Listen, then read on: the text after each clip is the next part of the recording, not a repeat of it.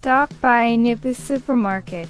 I'm going to teach you how to make the best recipe of your life. This cheese is sensational. We're going to use 2 liters of milk here. You can use more milk if you want the cheese to be bigger.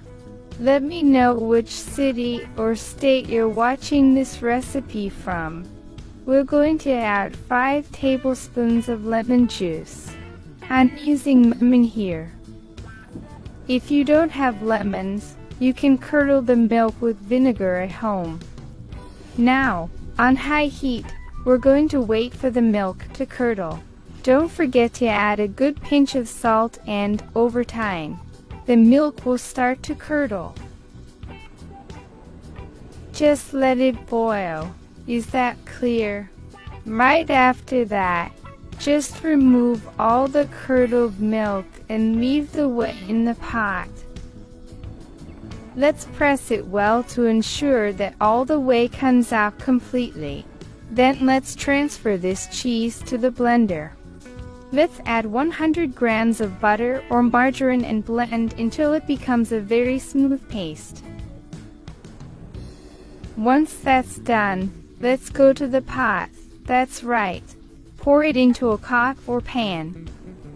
Here, on low heat, let's add 250 grams of mozzarella and melt this mozzarella until it blends well into this cream. Let's keep mixing until it becomes very homogeneous like this.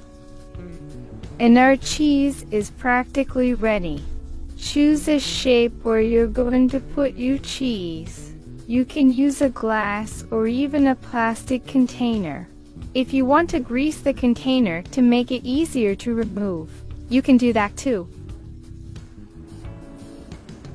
Let's level this cheese well. Press it firmly and put it in the refrigerator for 4 to 5 hours or until you see that it's very firm. Then just remove it from the container and you'll have the best homemade cheese right there in your house. Guys, this recipe is easy.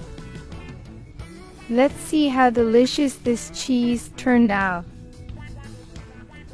It's super tasty, very economical, and yields a lot. We turned a few cubes of mozzarella into a huge and delicious cheese. Let's face it, cheese is very expensive.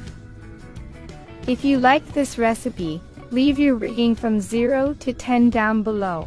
Your opinion is always welcome. Kisses.